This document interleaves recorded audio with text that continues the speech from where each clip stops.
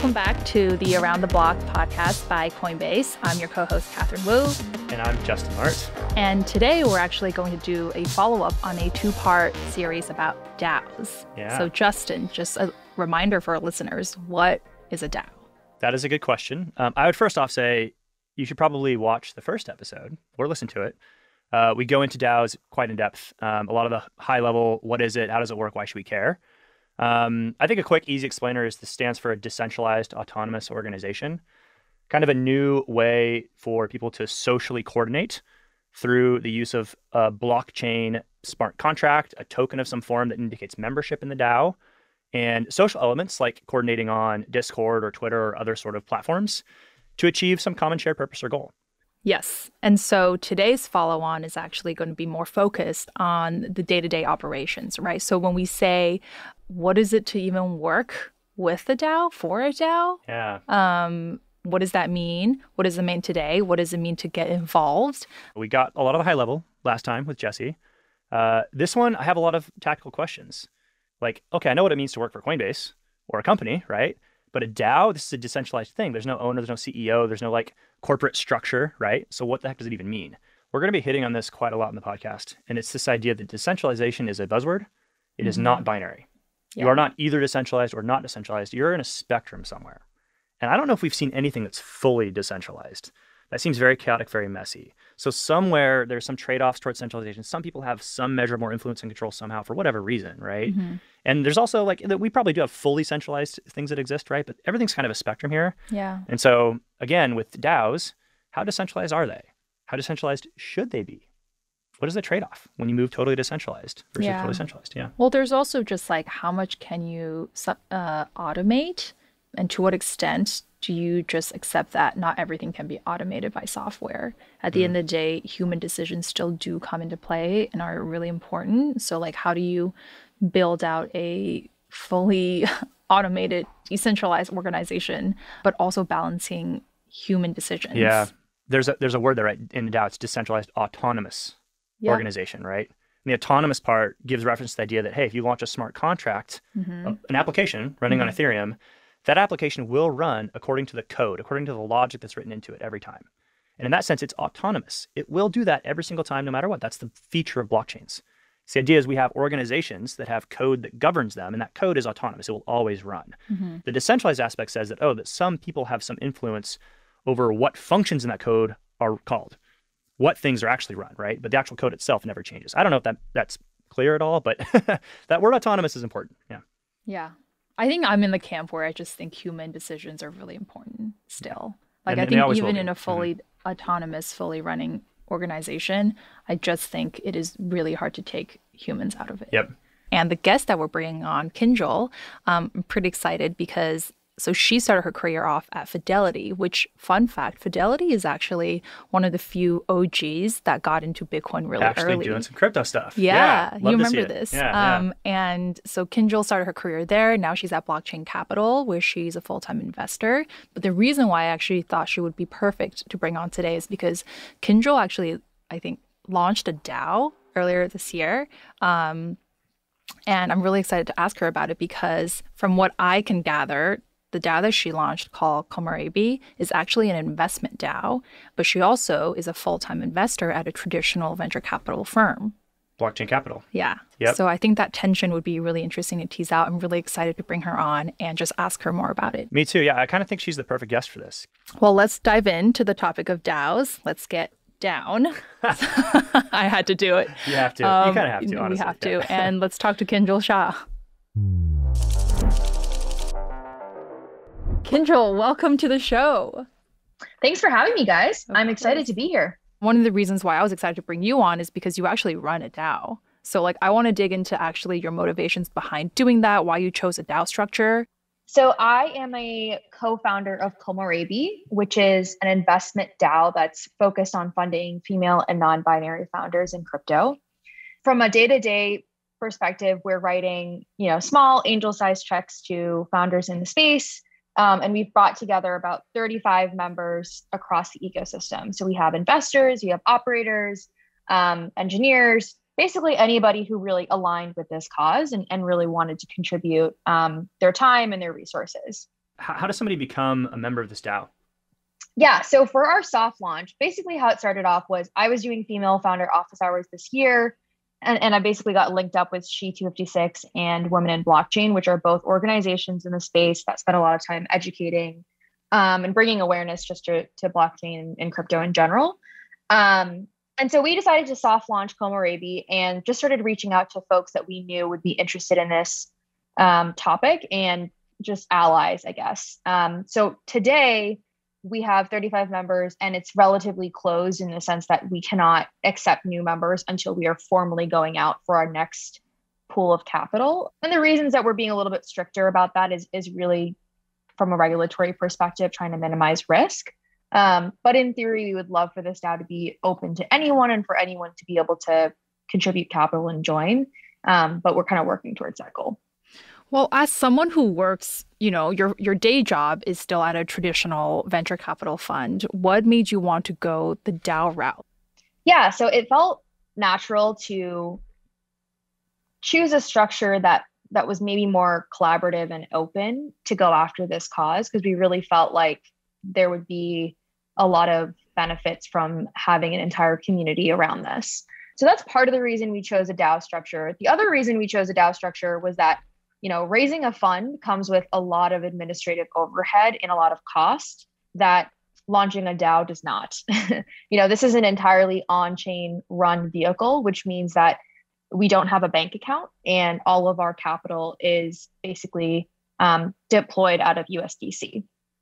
And so there were some, benefits on that from that perspective. But I'd say the last piece that's really important is that in a traditional fund, you have LPs or limited partners who are giving their capital to GPs or general partners to deploy. And in a investment DAO, it's like everybody is in a limited partner, right? So everyone has a seat at the table, they contribute capital, but they're also saying that they're going to play a role in the investment decisions that we make and how we source and due diligence. And I can go into that a little bit more. Yeah, I mean, I guess I'd love to know more about the actual distinctions between a traditional venture capital firm and an investment-focused DAO, in the sense of like how does a DAO make those decisions? How does that differ from an actual VC firm? How do you guys source the deals? Like, what's actually fundamentally different when you look at a DAO versus a VC firm?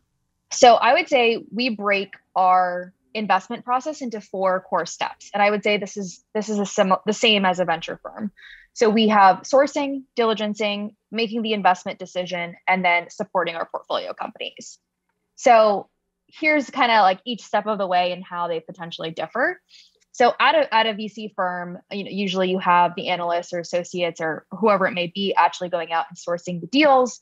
With an investment DAO, we have our entire DAO. So we have 35 people going out and sourcing deals for us, and they can refer a deal flow. So somewhat similar, but we just have more kind of folks at the table. From a diligence perspective, it's still pretty similar. I would say we have some considerations like we cannot wire capital to a bank account. So all of our investments have to be made in USDC, but otherwise our diligence process is very similar. Our thesis is very generalist. So, we are investing across the entire crypto space.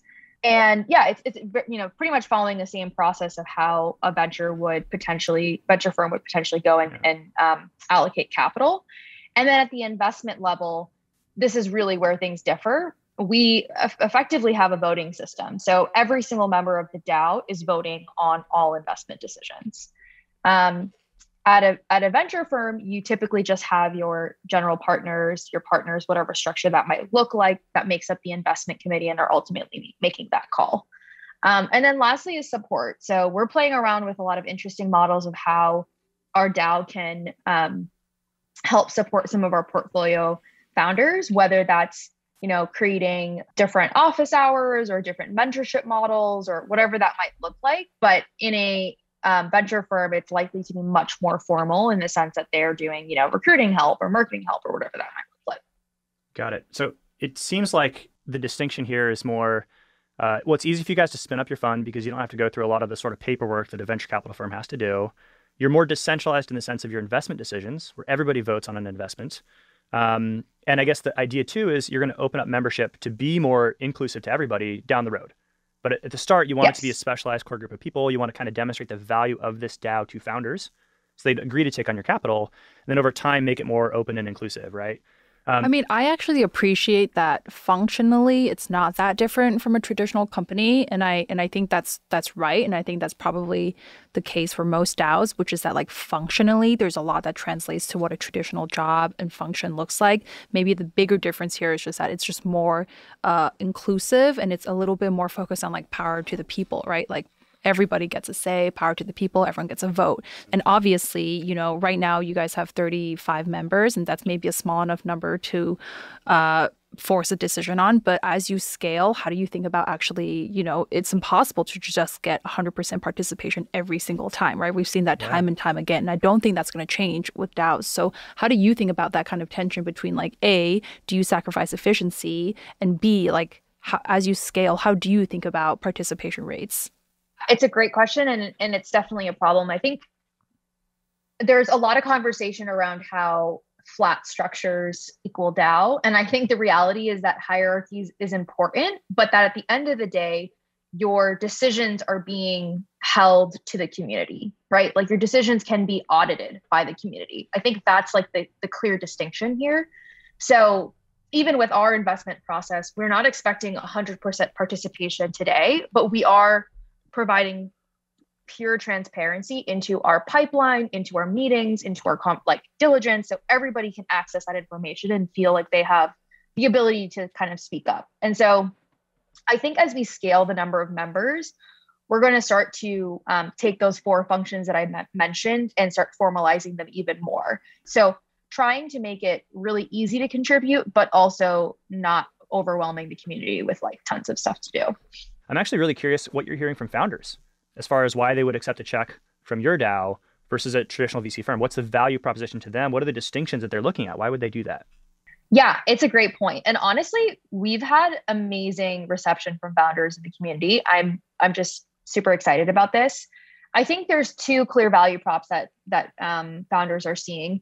The first is that, let's just say you wanted to bring on a number of angels and you just don't have necessarily a lot of room in your round. When you bring on Komorebi, it's kind of like getting 35 angels.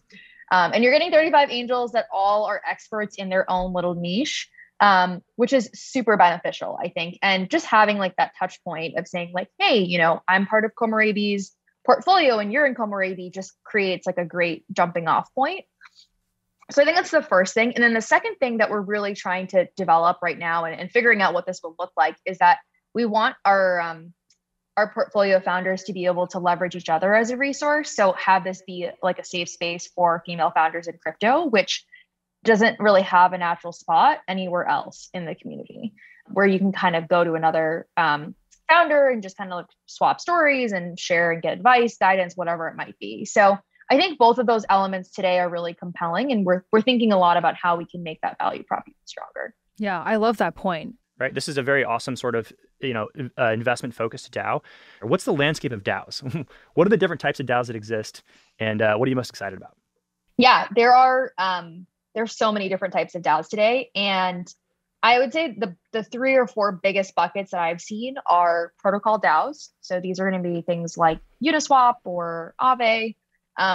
Investment DAOs, and then service DAOs. So we're starting to see a lot of DAOs that are specifically focused on like one niche vertical that they want to go after. So Llama DAO, for example, is going after treasury diversification and helping DAOs kind of formulate that strategy. Can we maybe zoom in on social DAOs? Because this is maybe like something that's more closer to the metal of like what the purity of a DAO is. It's really just a way to socially coordinate. So friends with benefits, right? I'm actually a member in that. It's interesting because you basically go out and you buy these tokens that are kind of governance rights over this DAO, and you have to buy a certain amount of tokens to get membership into this DAO, which is essentially a Discord chat, right? So I mean, I guess my meta question here is like, what are the new interesting things that they're doing? Like, why would you want to be a member of this thing? And like, actually, are you a member of Friends with Benefits? Did you play around with this? I am, yeah. Yeah. So what's your motivation for getting involved? There's this concept of Scenius, if you guys are familiar with that concept, but it's kind of like what's like the like drinking water by the cooler spot on the internet, when you're in an office and you kind of want to congregate with everybody and like hang out around work. And I think FWB just quickly became that for Web3. There's just a lot of really interesting folks in there that are building, investing, just like sharing ideas. And it kind of became like this creative refuge. And so that's kind of where the like impetus for me to join came. And now I really see the value prop of FWB being multifold. Like, one, I can go there to try to source answers to different questions that I have, or just be able to get a feel for like the general pulse of the community and like what people are interested in doing. But I also think they've created a lot of great ways to connect IRL. So they have these like city DAOs that are launching now. So FWB kind of has like sub DAOs across the world that are launching. They host these IRL events. They hosted a few at NFT Week that were really fun to go to and just kind of meet some of these people in real life. And they're also thinking a lot around like products and what products might make sense for their community to kind of build out and champion. So yeah, I think it's pretty neat. One of the things that I really love is once you remove the physical component of community organizing, like how much bigger you can scale from there, right? So like community organizing generally is very local focused, right? Because it kind of requires a group of people congregating at the same time at the same place. But now that it's kind of all digital, you remove that barrier. And so actually like one person can be, and most people who are involved in DAOs are involved in more than one DAO, and usually all for different purposes. Mm-hmm. What's interesting to me, maybe I'll play devil's advocate for a moment, right? Because we have the internet, which enables people to coordinate and kind of talk to each other across the globe very easily. Like, what does a DAO structure actually bring to that environment that makes it better or different or able to do new things? I think the obvious answer is it lets you kind of coordinate capital, but what other elements does the DAO structure enable you to do beyond that? Or is there more to just coordinating capital that's really powerful here? I think it's coordinating capital and the token incentives that you can kind of employ. So coordinating capital is like the first step of saying, okay, we kind of have this shared cap table, say, and every single member we know is a part of this cap table because they've purchased the token or they have the token somehow. And then there's all sorts of incentives that you can create to either retaining the community members via this token or incentivizing new members or whatever that might be. And then I think the second piece is really what Catherine was talking about is like the community angle, where geography is no longer an element. Anybody can join from anywhere around the world. And as we start to spend more time online, we're seeing a lot more focus on this, like, anonymous culture of being able to join any of these communities without having to reveal who you are. I think that's pretty powerful as well. I know that the number one place where a lot of DAOs are organizing is actually, it's among different things. It's Discord channels, it's Telegram, it is on various forums like Snapshot, and it's really messy, let's be honest. So as someone who actually organizes a DAO, Kinjal, like where do you feel like we're missing in terms of tools and infrastructure to really run a seamless process that doesn't feel really overwhelming for people who want to be involved with just more than one DAO? Today, our DAO stack, like at least for Komorebi, is very Web 2 focused. Like we use Telegram, we use Notion, we use Google Docs. Like it's just like very straightforward, right? We're just using the tools that we already use for work to collaborate.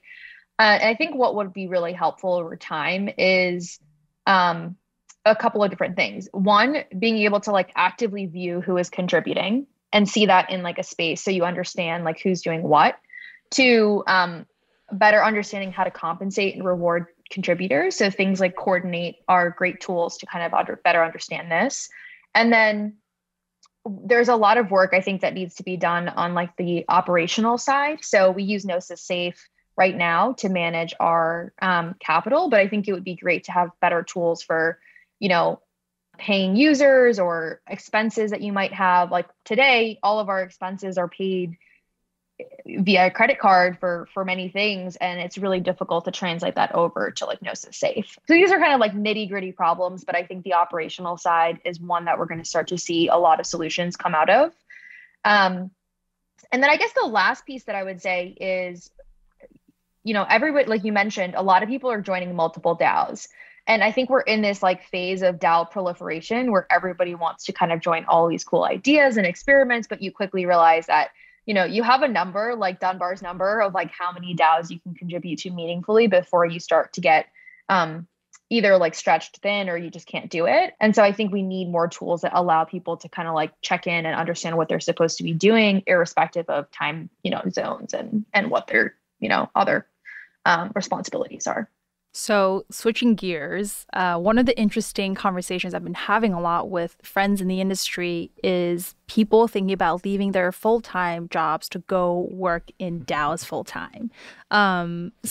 Future's here. The future is here. So I think maybe two-part question for you. Number one, how do people even think about getting involved in working for DAOs? And like, what would that look like for people who maybe like myself, like I'm not a coder, right? I'm not technical. So like, how do I think about getting involved with DAOs and think about my value out there? And secondly, like, do you see that trend continuing? People, instead of working for one corporation, just splitting their time with various different DAOs, and that becomes like a full-time thing? I do. I've been hearing more and more about this from my friends as well. And I think the reason that it's so exciting is it feels like rather than devoting, a stretch of time to one particular company or project, you're able to create like a portfolio of projects that you're really excited about and design your life accordingly, right? You can basically design your career and say, these are like the 3 things I'm really going to double down on. So I definitely think people are kind of going in thinking more and more about like what this could look like full time. That being said, we have a long way to go when it comes to onboarding people into the DAO ecosystem. I think it's relatively complex and a little bit like unspoken. Like there's a lot of rules and a lot of like ways to go about it that are still somewhat opaque. Typically, what I recommend for anybody coming into the space is kind of get oriented around like the social community first. So try to get involved in like the Discord or the Telegram or whatever it may be. Reach out to a few people who you think are some of the bigger voices in the space and get some like one-on-one time with them. And then start to think about like what areas you might want to contribute to. So, as a non-technical contributor, this could mean working on things like treasury diversification, visual like rebranding, creating documentation, education, just like protocol improvement proposals and co-writing that with someone. There's a lot of different options. And then I think there's some tools that are also really helping folks get more involved. So Layer 3, for example, is a new project that's basically has like bounties for getting onboarded into a DAO. So you can pick up a bounty and say, I'm going to go do this like very defined task. Or Rabbit Hole, which is doing some great work of like getting folks kind of literally down the rabbit hole by teaching them how to use these projects. So I think we're going to start to see more and more onboarding tools as well. It probably depends a lot too on just what type of DAO it is. If you're passionate about a subject, you probably bring something differentiating to the table, or you're just really hungry to learn or help in whatever way exists. So it's got to first start with socially reaching out, connecting with the group, seeing what needs to be done, what areas you align with personally that you would love to get involved with, and then kind of going from there. Yeah. I mean, the basic understanding and the basic thing that is done differently with DAOs is that, so traditionally in a company, decision-making is done behind closed doors and done on like private documents, right? All of a sudden, communities are making decisions in the open. If you want to join a DAO or join a community, sometimes your reasoning actually has to also be stated out in the public. So in a way, it's all truly learning in public and making decisions in public. This to me seems like one of the radical shifts, right? Because it is totally transparent. And so the other side of this coin that I'd love to talk about a little bit is, okay, DAOs are doing new things. What are the trade-offs? What are the challenges that they're going to face? How do you manage a DAO over time? Will the community schism and fraction? There's a freeloader problem too. If somebody can be a part of a DAO and kind of reap the benefits of being a part of it, even if they're not actually contributing in a real meaningful way, how do you align contributions to scale with the input and the value they're adding? I guess I have a few ideas. The first is that like we're starting to experiment with token gating or just like token access in general and what that could mean. So potentially you have to show proof of contribution before you get into like a next level of whatever that might look like. So DAOs might start to have like tiers of contributors and tiers of access. Another idea is that I think airdrops right now have been pretty popular of saying we're going to go back and like retroactively provide some sort of token to our contributors. I think there's a lot of experimentation that needs to be done there as well, so that you're truly reaching like your most effective contributors to a particular DAO. And then I think like the other piece is that right now there's a lot of DAOs that don't have any structure, and we're starting to see the need for structure, and everyone's sort of immediate go-to is that hierarchy means it's going to be a corporation, when in reality, I don't think that's true at all. And everybody loves having direction. And so I think a lot of DAOs are going to have direction be provided via some sort of either delegated governance model or committee-esque model. And I think that's going to be really important as well, just to kind of provide shape and guidance. I really love that, like with DAOs, it's actually a way more flexible way of working, which is that like you get compensated based on your contributions. Everything is open source. Everything is built in the public. And so in a way, it allows you to like be able to work for different DAOs, but also actually your contribution is directly tied to basically your financial incentives too, which I think is like, it makes sense in my head. It makes sense. I actually think the 9 to 5 is in need of getting really revamped. It's got to be innovated a little bit, right? Tweaked with. This is really interesting to me, right? Because we can see all the benefits. It's so amazing, right? On the other hand, we're also, in my opinion, going to see how, these DAOs end up kind of replicating current structures to a degree. Not the 9 to 5 workday, because I think it's outdated, but definitely, organizational structure. And so we'll probably end up replicating some of the lessons we've already learned, but we're going to do it in the open. We're going to do it in a brand new blockchain world, and we're going to see what it looks like. I completely agree. Have you guys spent time contributing to any particular DAOs? Like, have there been any examples that stood out to you as doing a really good job of managing this? We talk to a lot of them on Coinbase Ventures, and we, chat with them about what they're doing. I personally haven't spent too much time in the nitty gritty. Maybe Friends with Benefits is the only one, but I also feel like we're just so early in the game, right? We're still just what if it's a baseball game? We're in the first, second inning, right? It's very, very early, and I don't think we've quite hit the scale in these DAOs where these problems become apparent. Right now, it's very collaborative. We're not at Dunbar's number. We're not at a point where it's going to break. At least most of these DAOs aren't. But I expect we'll hit that in the next couple of years for sure. I spent a couple of months went back in my freelancer days, but I spent a couple of months with this company in the crypto space that's actually trying to transition into a DAO model. And I mean, it is so hard to do, because when you actually think about, so obviously DAOs can be formed or it could be transitioned into, right? And I think a lot of crypto companies have this overarching goal of like, one day we will transition into a DAO.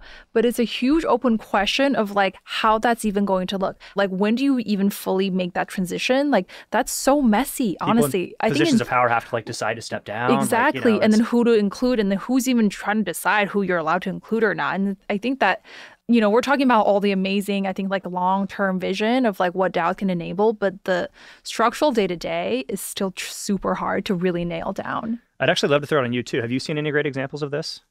Yeah, I'd say one of the best examples that I've seen is Index Co-op. And so they've done a really great job of just making it super easy to contribute, because they have very clear roles and responsibilities across many different committees. They've kind of introduced a little bit more hierarchy, and it's not even really hierarchy, it's just structure, I would say. But I think that they've done a great job, and I've spent a little bit of time in that community, and just felt super excited by how much energy there was across the entire, DAO ecosystem. And I guess the one other thing that I would say is like, I don't know if a DAO is the right model for everyone. I think it's very entrepreneurial. I think like if you want to join a DAO, you might need to be a little bit more comfortable, at least today, with ambiguity. I think be a little bit more comfortable with taking some proactive measures to sort of creating whatever it is that you want to create. Like, I think over time, this will become easier, but today joining a DAO, I think, requires a certain mindset that's more akin to being a freelancer or a consultant, like kind of having your own little company or something.